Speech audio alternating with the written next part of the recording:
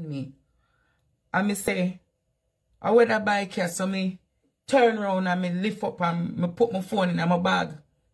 And me hear when him say, what do you think man a thief, you think man a thief?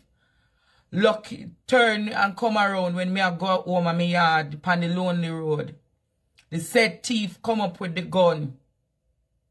Him come up with the gun and point it in my head right here, so. And go in my bag and take up the phone. Me nearly piss up myself the way me can't believe what happened to me.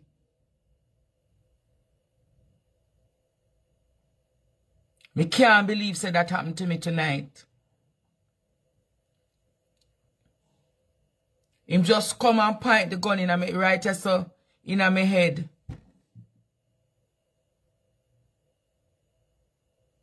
I said, give me your phone.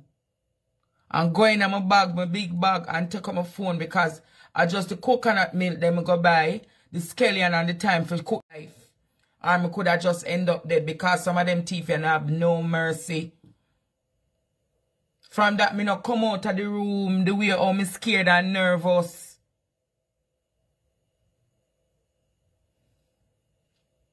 Me not come out. Me not come out.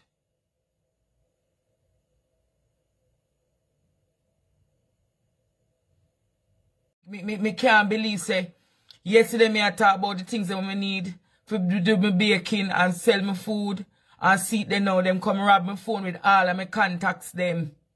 All of my contacts them when me for send out, for make them people them know say me have my food I sell. Me not gonna have that number there for a while because me need back a phone.